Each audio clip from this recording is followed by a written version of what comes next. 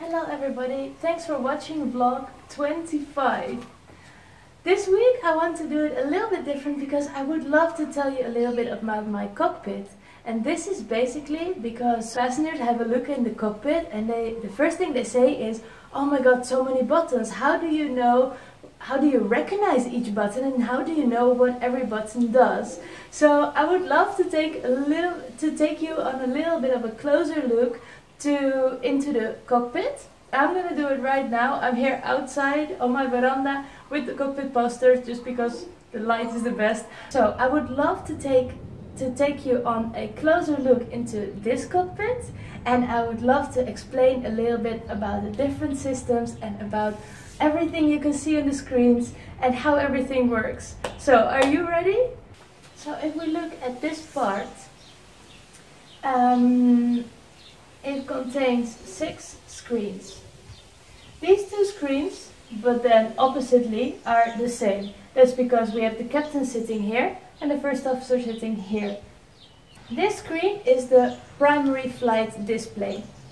Here we have all the data that we need to see immediately. So without having to look away, we will know all the different modes and all the different settings and the current situation.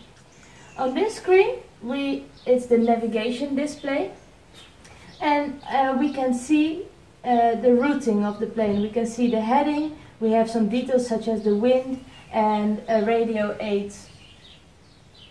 On this panel here, and then I want to focus mostly on this panel, you can select the speed, the heading and the altitude. Basically, when the air traffic control clears us to fly a certain heading, we turn on the heading knob and we tell the plane we want to fly heading 245 in this case.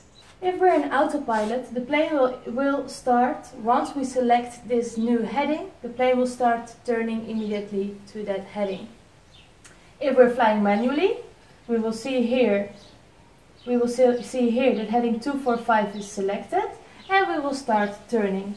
We have the flight director here, the purple cross that will show us where to turn to. The nice thing is that whatever we select here, we will be able to cross-check here. We will be able to see here. So without looking at this panel, we can even start turning the button like this while looking at this screen, because we will always see the selected heading, the altitude and the speed on this screen. It's not the best location for the cockpit because there is a bit of wind. Whatever we have selected here, we will be able to see in our primary flight displays. It's really important to cross-check that whatever we have selected here, we will be able to see here, because that means that whatever is selected or whatever we try to select is in fact selected. These buttons here, which is again the same on both sides, is basically different buttons to select the mode of the navigation display. So what we want to see, what we don't want to see, and the range. So let's have a closer look at the pedestal. On the pedestal you find usually 2 computers. In here we insert data such as the airport of origin, the airport of destination, and we can insert the route, we can insert certain settings. It's basically a way to tell the plane what we're planning to do that day. Whatever route we insert here will be displayed on the navigation display that I just explained. Then we have here the standby indicator. In case any of the normal sensors or displays fails, we still have a standby instrument to show the basic flight data, such as the heading, the speed and the altitude. Here we have the throttle quadrant. The throttle is basically what we use to add power and to reduce power. On this side of the throttle we have the speed brakes. This we usually use in case, for example, if we get a shortcut, which is great, we may end up a little bit high or a little bit fast. because we have been planning our descent differently, higher, and then when we were told to use a shortcut, which we love because we will arrive earlier in the destination and we will save some fuel, but we may need to use a little bit of speed brakes to get back on track, to get back on the vertical profile. And on this side we have the fuel crossfeed, which we use in case we want to feed an engine with the opposite fuel tank. Let's say we have a fuel imbalance and then we say, okay, for let's say a minute we use just one fuel tank with the higher level in order to balance it out. And here we have the flaps. We use flaps, different flap setting for landing and for takeoff. Flaps and slats basically allow us to fly controlled at a lower speed. Selecting flaps will increase the surface of the wing, therefore increasing both the lift and the drag. It allows us to fly controlled and safely at a lower speed than high up in the air.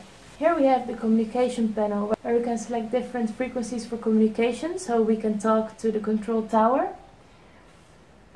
Here we have the weather radar and the TICAS. Both of these systems I'm so happy to explain you in another video because they are very, very important for us, and they would require a lot of explanation, and I kind of want to keep it a little bit basic in this video.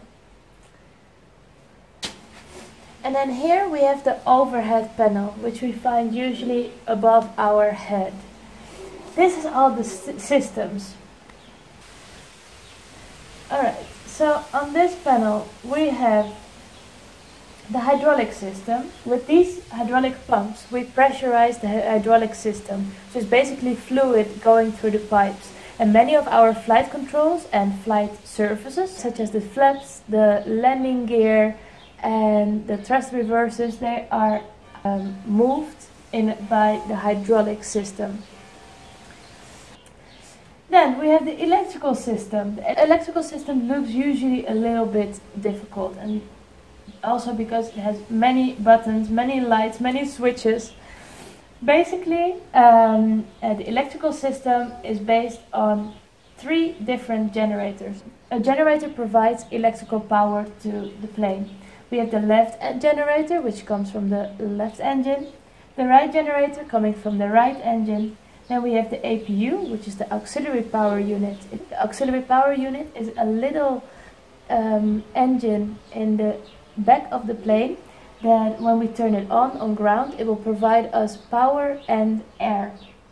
With either generator, the plane gets its electrical power.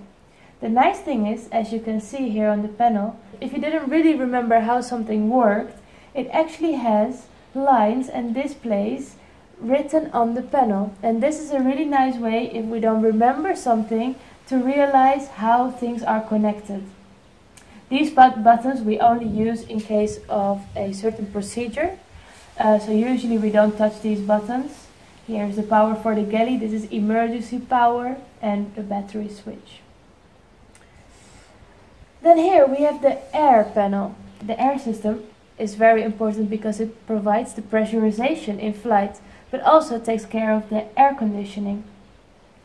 Here we have the fuel panel, which is quite straightforward because it's basically every tank. We have a left tank, a center tank and a right tank. So basically if we want to burn fuel from a certain tank, we turn on the pump. The left pumps and the right pumps are usually on in flight.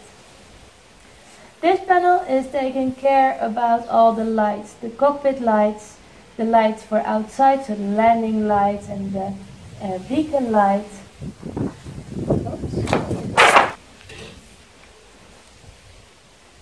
Okay, I'm gonna have to wrap it up, literally.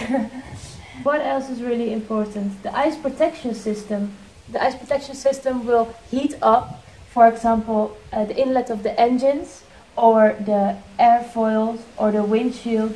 And this is in case we end up in clouds and we may get icing on